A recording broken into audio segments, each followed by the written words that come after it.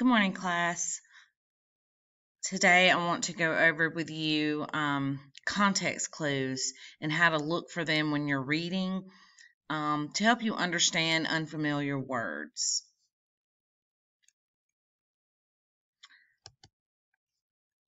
So there are different types of context clues that you can look for. I like to use the acronym IDEAS.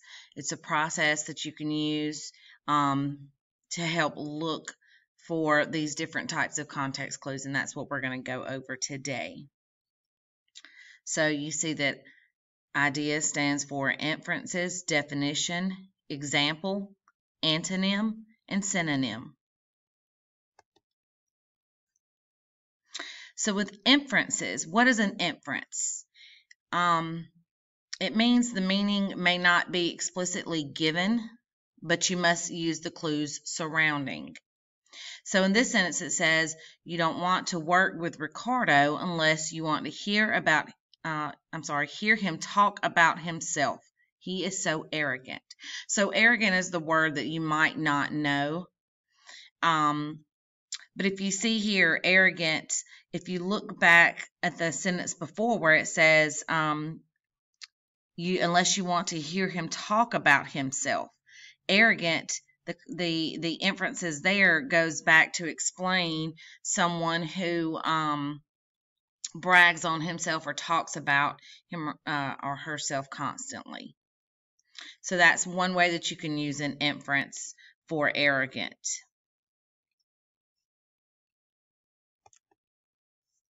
The definition. Obviously, we all know the meaning of a definition. It's the meaning of the word that is explained.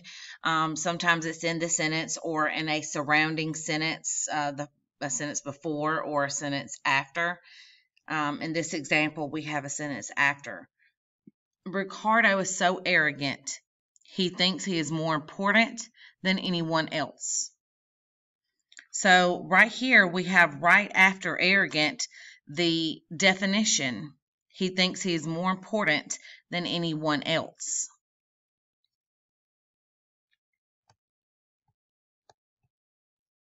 Example. An example of the word is in the sentence, is maybe in the sentence or also in a nearby sentence. If you don't have the definition right after, you might have an example. Ricardo is so arrogant. He is always bragging about how great he is at sports. So this goes back to just like in the first example where we were looking for inferences. This is giving us an example of being arrogant, of being is being bragging of yourself on yourself and things like that.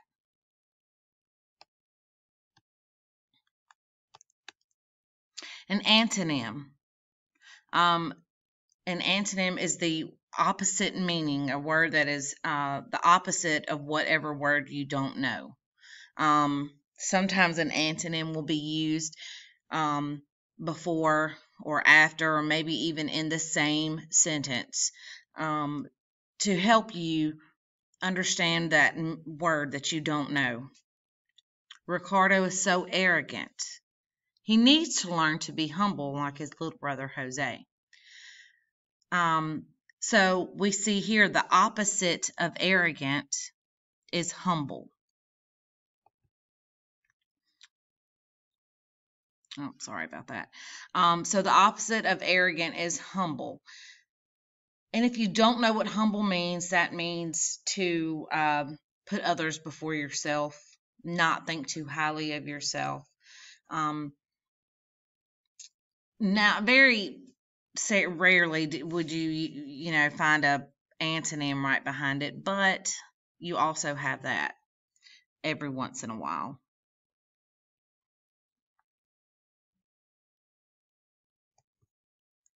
And then finally, we have the S for synonym.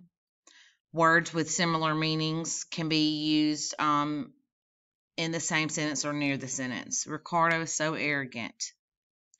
Proud, self-centered, and overbearing. That's another example sentence that uses synonyms right behind it.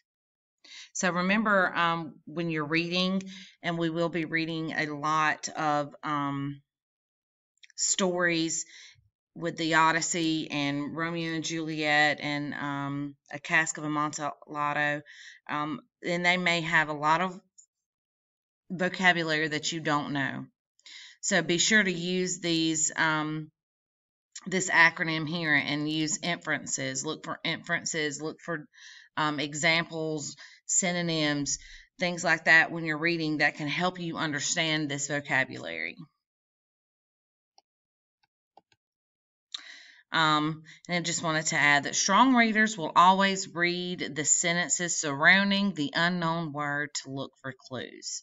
So don't forget this as you go out on and reading these stories that maybe the language may be a little different than what you are used to.